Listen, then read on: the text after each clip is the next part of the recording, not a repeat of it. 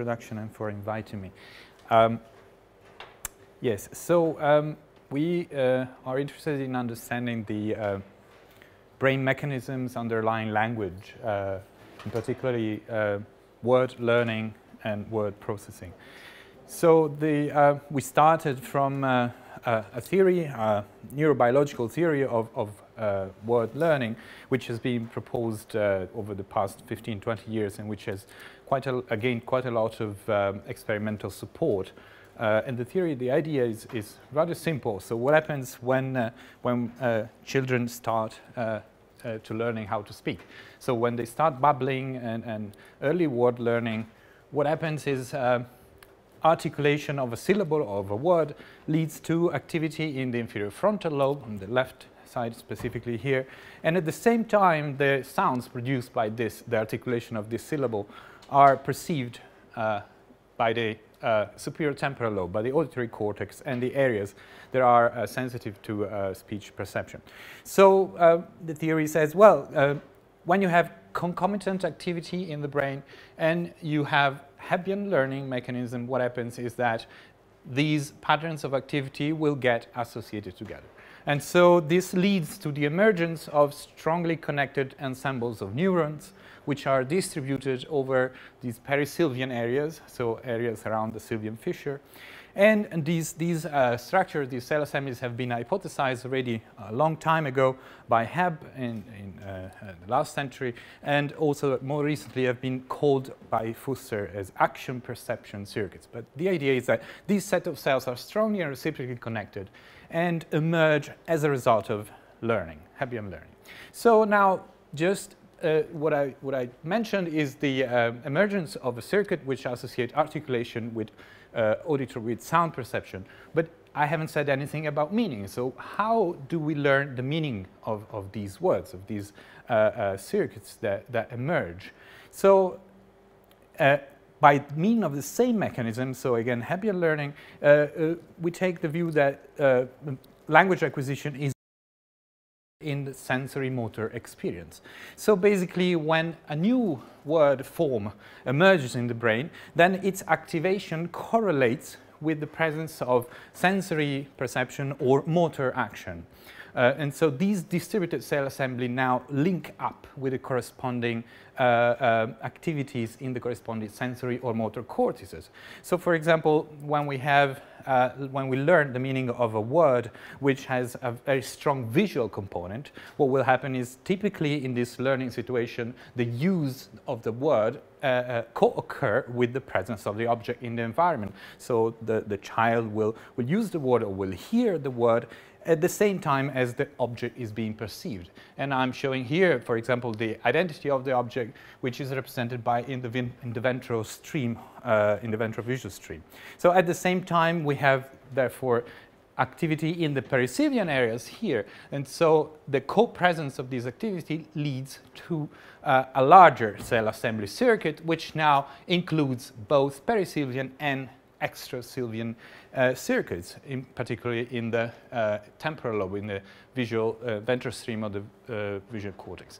And the same thing, the same idea goes for when we learn the meaning of action-related words. So words which have a strong action component typically are learned while the action is being executed. So action execution leads to activity in the precentral, postcentral, and prefrontal as well, and premotor cortices. Now, when this activation co-occur with the word circuit activation, so with the usage of the word, then the cell assembly extends from just the perisylvian area and binds with cells which are active in the motor cortex. So the interesting point here is that these cell assembly now, there is a strong neuroimaging evidence that shows they are automatically reactivated. So when we hear a word which is, for example, an action word like kick or pick, then activity in the motor cortex lights up automatically and even without the need to pay attention. So this is basically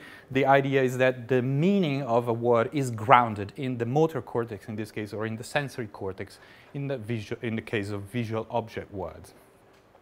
So again, to maybe summarize, what are the brain areas therefore, that I'm considering for the purpose of this talk, which are relevant for word learning and meaning. So during word learning, information about articulation leaves the inferior motor cortex there, the part of the primary motor cortex in the inferior strip. At the same time, the perception of the corresponding sounds activates neurons in the primary auditory cortex. At the same time, if we perceive a visual object, then information comes in through the visual cortex.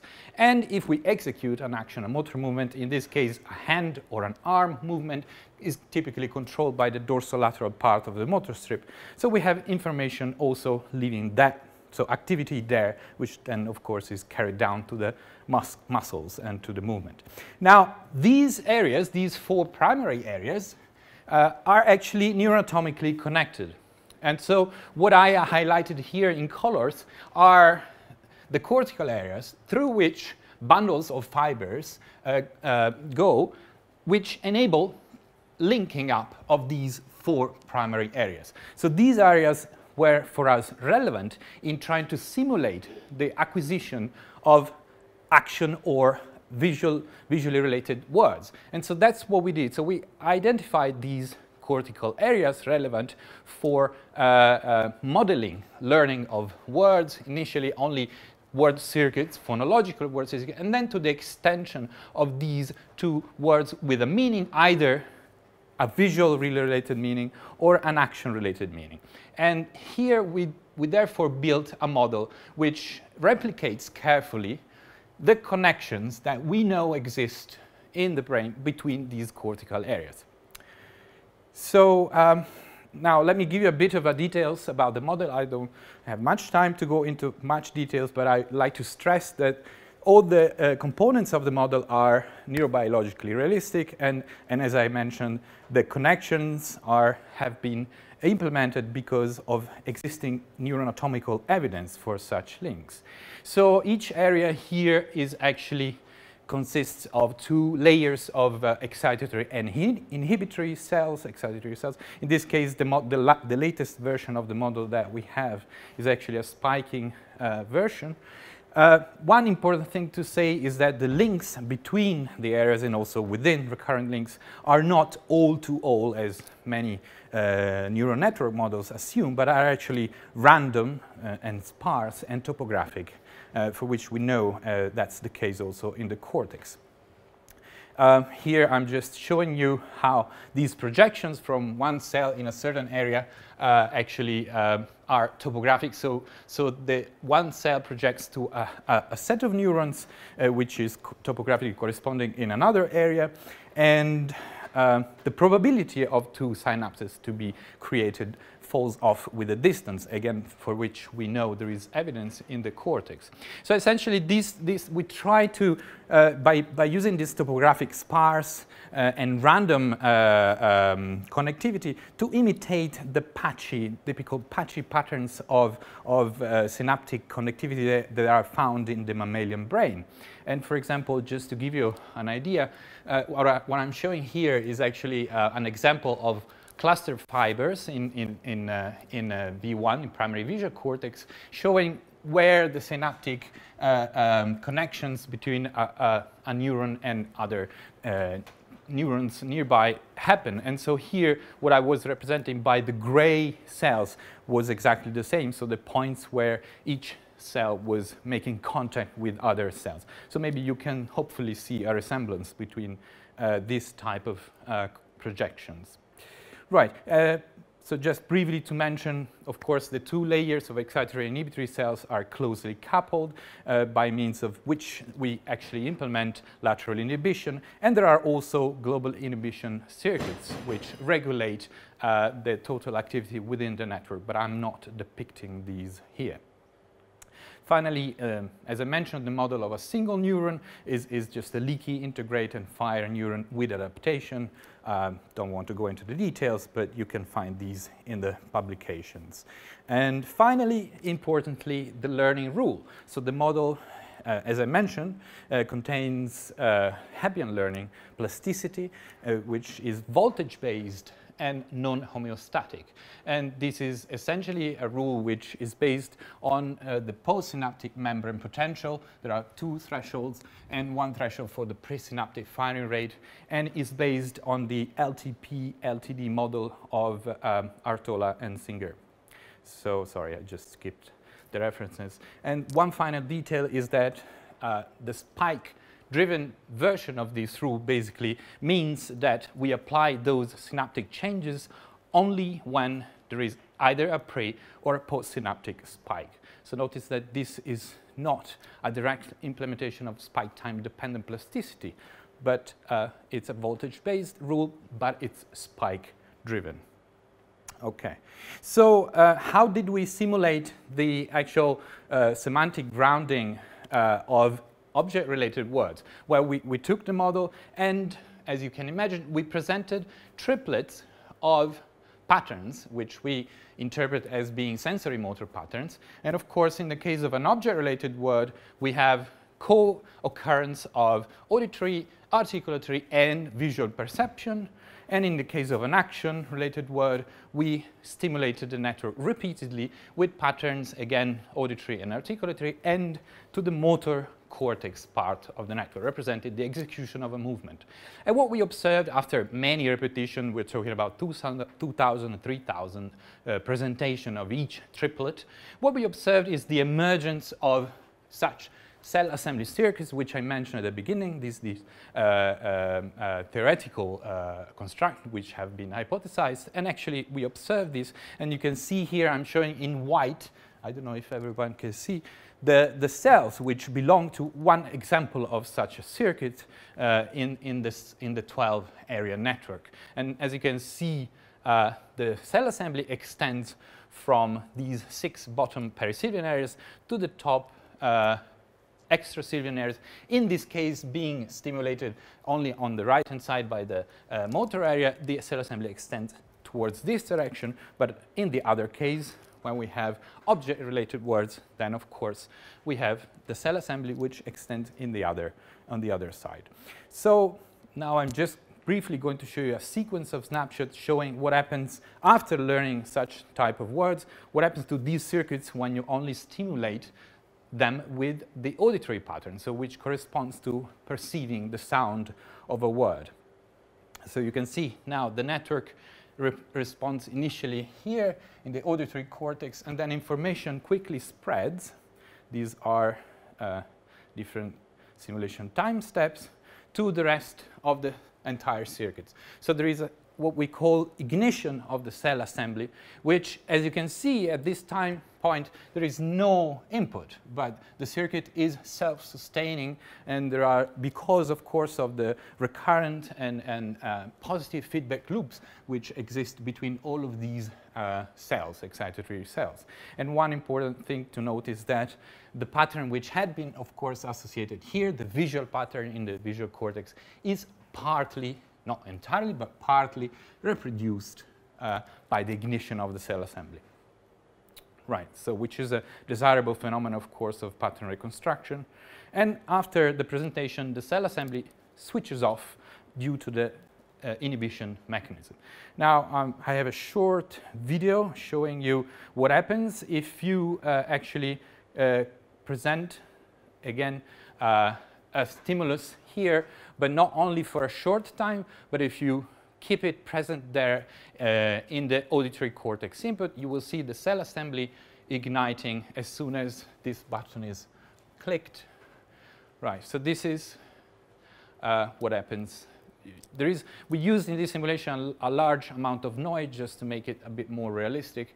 And one interesting thing is that actually the ignition and switching off of cell assemblies spontaneously happen in the gamma range. So this is a nice thing. Okay, so what can this model do? Well, using this or previous versions of the model, we explained quite a range of different data, including experimental data on automatic auditory change detection, also effects of attention on the brain responses to word and pseudo words, and as I mentioned, different oscillatory responses to words and pseudo words, and also the spontaneous emergence of the topography of memory cells and the emergence of, in this case, of free, what I would call free decision to speak and act. So the model explains this by simple spontaneous ignition of these cell assemblies. We can explain why certain areas, in particular inferior prefrontal cortex and posterior superior temporal cortex, are those where activity happens previous to speech production. And so the model explains this. So in a way, I'd like to say that this model, although had been designed for explaining language processes and language acquisition, goes beyond its original design. But now let me go back to the theme of this talk, which is meaning and how we learn the meaning of words. So one thing which the model and the results that we have actually help explain is the question of why there are areas in the brain which care about different types of categories. So there are specifically areas in the brain, for example, the motor cortex, which, as I mentioned, respond specifically to categories of action words and not to visual words. And vice versa, there are areas around the visual cortex which exhibit activity when we hear a word which has a strong visual component, such as sun, for example. And in the other case, such as if we hear run, we would have activation there. On the other hand, there is an issue, which is that there are other areas in the brain which are normally known typically known as semantic hubs, which seem to be active regardless of which semantic category is being perceived or processed. And so these semantic hubs, essentially, which are typically, there are different ones, but here, for example, inferior prefrontal cortex, or also anterior temporal pole and the posterior middle temporal gyrus, seem to care for general semantics, so for general meaning. And how can we explain the presence of both of these types of cortical areas? Well, that's what our dissociation that we found previously in the model shows. So basically, the cell assemblies exhibit a double dissociation in their distribution. So if we look at the visual cortical areas, V1 and temporal occipital areas, you'll see that in the case of an object word, cell assembly reach those areas, but they don't show much presence in case of an action word.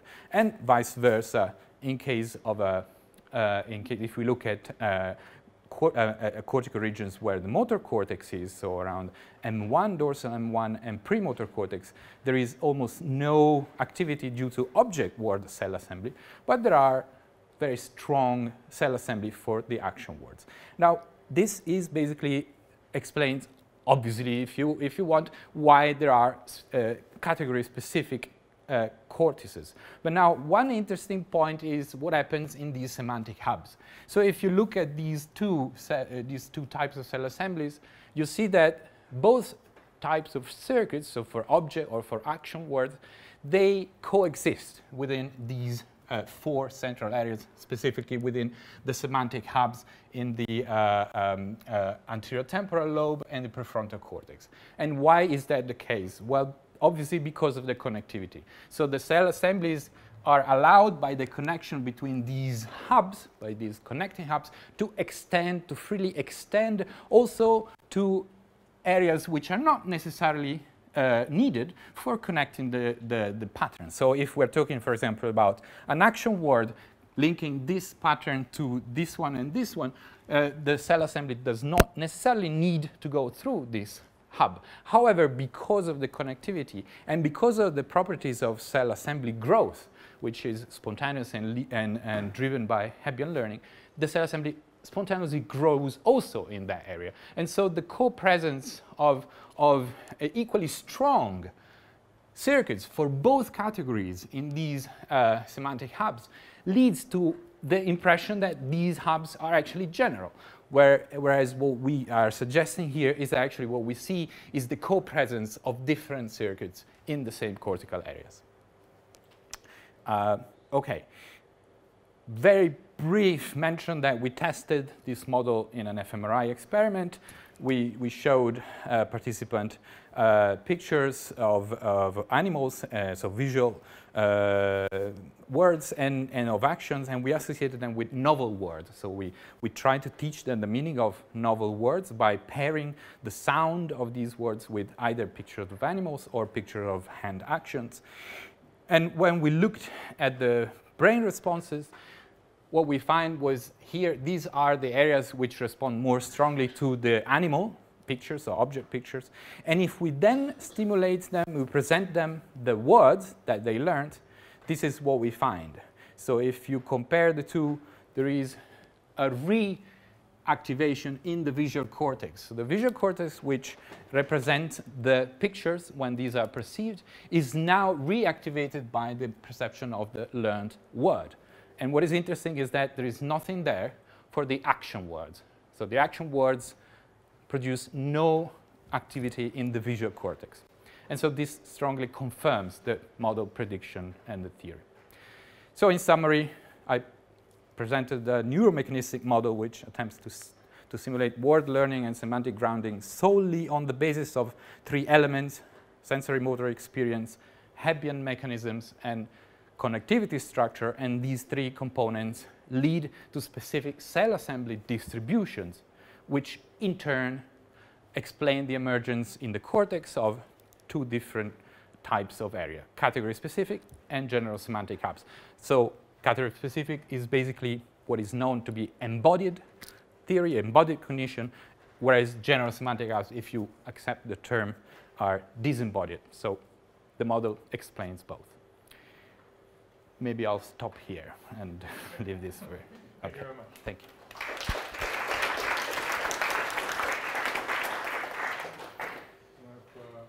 Some questions? I have two questions. First, how did you manage to make your network stable without homeostasis? And second, what are the key ingredients? What are the key ingredients that are really necessary for your phenomenology? Like, what can you strip out, and you will still see the different behaviors for phenomenology? Okay, so so Hebbian-learning in this case does not use homeostatic mechanism. I think that what you want to hear is network self-regulatory mechanisms. So global inhibition is, I think, the closest that would probably be. I don't know if you would call global inhibition an homeostatic mechanism, but that basically prevents the network from exploding or having epileptic behavior, basically, or from dying, from having no activity at all. But there is no other homeostatic mechanism in the synaptic plasticity mechanism. So global inhibition, I think that's the answer that probably to your first question. And the other question is, so it depends what you mean by, so what phenomenon, you mean if we still want to have this distinction between category specific and... For example, could you replace it by a neural field approach? You know, or do we need spiking neurons? Do we need this type of rule? Like, Right, so... really key to this? Right, so spiking is definitely not necessary because we have a version of the model which is perfectly, actually the first version was graded response. So we introduced spiking to make it more realistic, but that's not necessary. The connectivity, basically the replication of the cortical connectivity, I think, is crucial. So if you don't have a network which reflects the existing structure of the cortical areas that we are simulating, then of course we cannot claim that this structure leads to such distributions. So if we change the connectivity, if we change the structure of the network, then of course the distribution of the cell assemblies would change. And yeah, one thing which maybe I should mention, which is important, is also the presence of noise, so neuronal noise. And that's why actually the cell assembly circuits do not extend to the sort of, so to speak, silent branch. So here, when we present the three patterns here, the cell assembly extends here, it grows, but it does not go there. And the only reason why it doesn't go there is because there is noise. So if there was no noise, if that area was silent, the cell assembly would spontaneously grow also into that branch. And in fact, this is in line with some data from congenitally blind people who exhibit responses in the visual cortex when they hear words. That could be explained by the growth, by the spontaneous growth of these cell assembly circuits in areas which are silent, which are not, so to speak, suppressed by noise. Okay, there were other questions, but we are sort of out of time, so let's thank the speaker again.